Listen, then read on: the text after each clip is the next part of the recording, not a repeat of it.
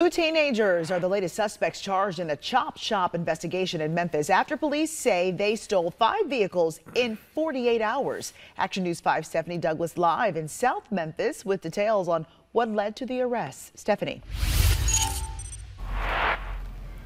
Well, Joy, see, the problem is that while most schools are out on fall break, there are some kids out committing crimes. Memphis police says it was at this house on Kerr Avenue that a 2014 Kia led them to uncovering a total of 5 stolen cars.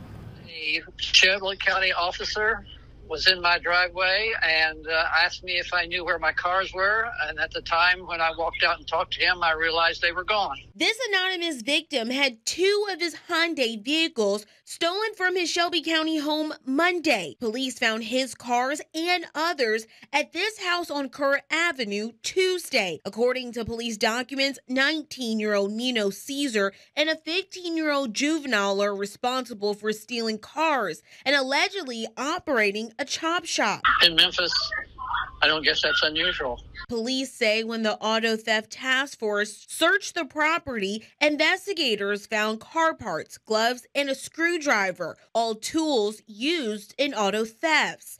Officers determined that the vehicles on property were all stolen between October 6th and the 8th. Including a 2014 Kia that had a tracking device and led police to the alleged chop shop. Whatever the law allows should be what is their treatment.